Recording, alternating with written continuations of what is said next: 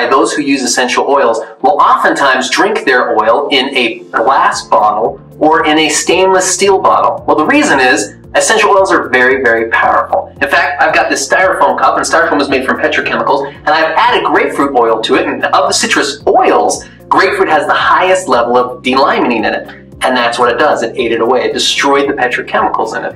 And in your body, it goes out and it cleanses your body of all these things that are in our body. It actually destroys it. I'm John. And I'm Alexa. And today we're going to talk about doing a little spring cleaning inside your body. We are surrounded by toxins in our environment. Pesticides, heavy metals, pollution, hormones, free radicals, chemicals in our soaps, lotions, and other household cleaners, all taking a toll and manifesting as a myriad of ailments in our health. Following Dr. Penwell's advice in the Integrated Guide to Essential Oils, he goes through different parts and systems of the body and some tips on how you can clean them up. Dr. Penwell suggests that you may need to make these cleansing tips a habit, as it can take a long time to clean out the damage that have been done with decades, in fact decades of neglect.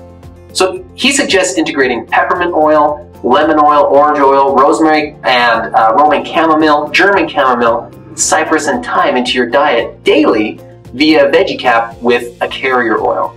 You can also add some of these oils to a teaspoon of honey, mixing well with a cup of water and stirring for 15 seconds. You can also massage your body following a bath or shower with 2 to 3 drops each of tea tree and eucalyptus radiata with a little carrier oil in your palm, and massage your body where you have the greatest concentration of lymph nodes, which is the side of neck, under your arms, and the groin area above your genitals. And yes, I just said genitals.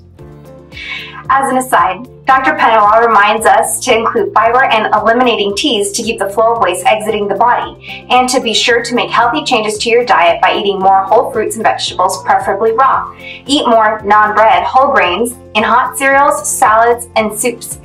You need these foods to build back the complex minerals and nutrients you need for a complete cleanse.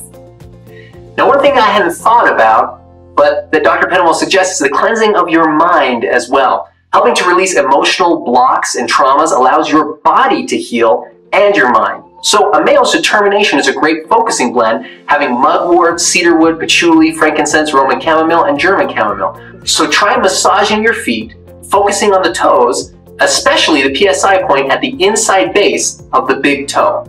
We challenge you today to begin easing into your cleansing regimen by adding 2 to 3 drops of lemon oil to 16 ounces of water 2 to 3 times per day. Now, you're naked, you're afraid, and no, this isn't a primetime reality TV show. This is real life, and you're at a spa. Join us tomorrow, and we're going to find out what these women did when confronted with real-life spa disasters, and how you can create your own spa at home with a Mayo Essential Oils. See you then. In a world with many distractions, a magician's greatest tool is the ability to distract you from what's actually important, so you don't notice the trick. Constituents are the naturally occurring compounds found in essential oils.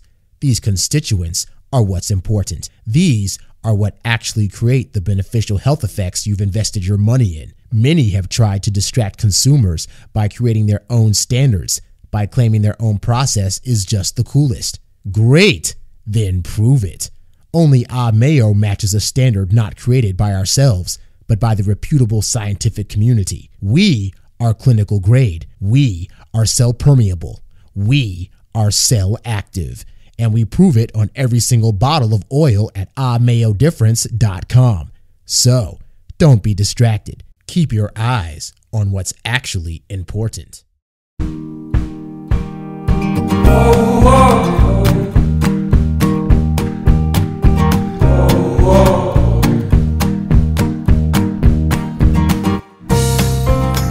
Smarter health, brighter future.